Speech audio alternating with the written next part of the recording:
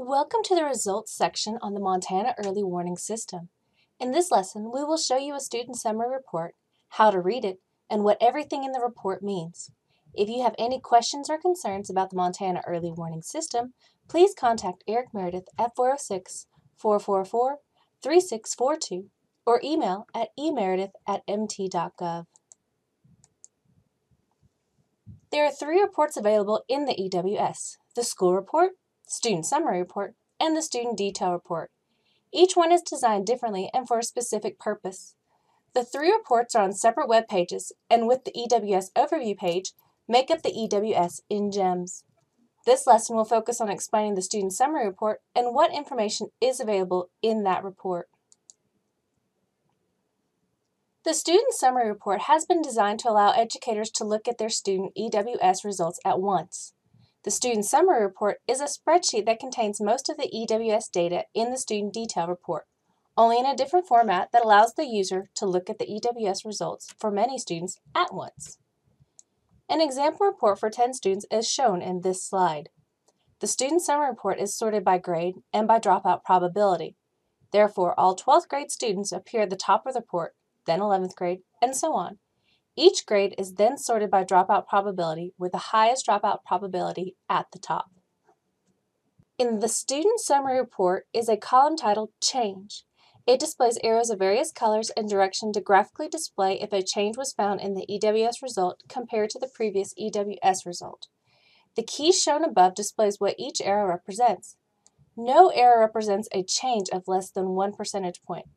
The red straight-up arrow represents the change in the dropout probability increasing by 5 percentage points or more. This means the student is likely to drop out now that they were previously. The yellow arrow designates a change between 1 and 5 percentage points in the direction they are pointing. The green down arrow represents a change in the dropout probability decreasing by 5 percentage points or more since the previous data upload. The down arrow means the student is less likely to drop out in the current data upload compared to the previous one. We will now log into the early warning system to show where the student summary report is and how the report works. Remember, you need a GEMS secure login and password along with access to the EWS in order to access the report. You also need data uploaded into the system to see the report. The good news here is even if you do not have uploaded data into the system for your school, chances are at least one student in your school was at a school in the past that uploaded data for that student. Any student that previously was in a school that uploaded data and is now enrolled in your school, you'll be able to see the results for. This is useful for schools that want to see what the reports are like and how the EWS works before they upload data for their entire school. Once you are logged in, go to Data and choose Student Characteristics. Click on the menu at the left edge of the page.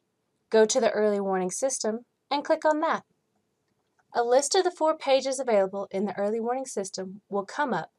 Click on the 4th one in the list, the Student Summary Report. For the school report, you must first select in the drop-down menu the school, district, or calendar of students you wish to view. Only the districts and schools you have access to will show up in the drop-down menu. Each calendar that has been entered into Infinite Campus at your schools will be available. This allows some schools to look at only certain students, such as students enrolled in an alternative high school. You may also select more than one school, district, or calendar. After selecting the subset of students you want to see the report on, click on the View Report button. Before we get into all the data aspects of the report, first we need to cover report dashboards and its capabilities. This is the area just below the drop-down menu. At the far left is the ability to move to the other pages of the report. This feature is needed in the student summary report since this report is usually more than 1 page long. The important parts to know about the dashboard is it allows you to save or print the report. If you click on the disk icon, there are several different formats that the report can be saved as. For this report, it's recommended you use the Excel or CSV format. Once the file is saved, it can be shared with colleagues through secure email or other ways. Once this report is downloaded and saved, it can be sorted by any of the columns listed. Sorting can be a useful tool to use here. For example, if you want to identify all students that have attendance as a risk factor, then the file can be sorted to show that. You can also sort the file by attendance odds to determine the students that have the highest odds for dropping out due to attendance. Remember to save it in a secure location, as this report does have student-level data. To print the report, click on the printer icon. The first 5 columns in the student summary report contain information to identify the student and the school. These include the school code, SC, school name, student last name, student first name, and student state ID. The next column, high school years, designate how many years the student has been in high school, if it applies to the student. Remember, the EWS model that is applied to high school students depends on this variable. The next column is the grade the student is currently in. The student summary report is sorted by this first, so generally all 12th grade students are listed first, depending on the age of the students you have access to in the EWS. The rest of the student summary report displays the EWS data. This data is the same as the student detail report, only displayed in a different format. After the student identifying data is the dropout probability, which is the percentage chance of the student dropping out before graduation. The next column displays the change arrow if a significant change has occurred in the dropout probability since the last EWS results. The designation of the arrows was explained earlier. The next column is the estimated column. This column displays an asterisk for any student that is missing data used in the EWS model. The asterisk is put there because this student dropout probability is an estimate because of the missing data. Remember, missing data is replaced with a statewide average for each variable. The next 7 columns display the risk factors. Each column is a separate risk factor, with the factor actually shown if it is a factor for that particular student.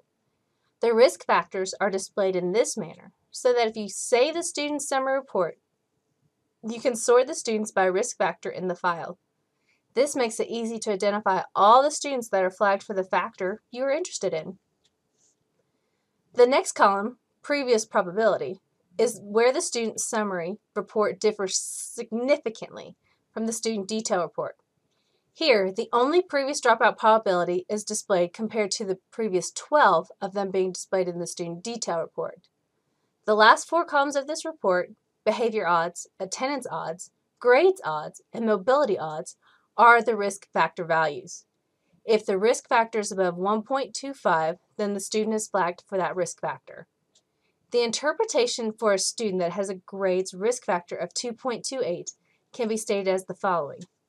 Based on grades alone, the odds of this student dropping out is 2.28 times the odds of an average student with all the other factors held constant.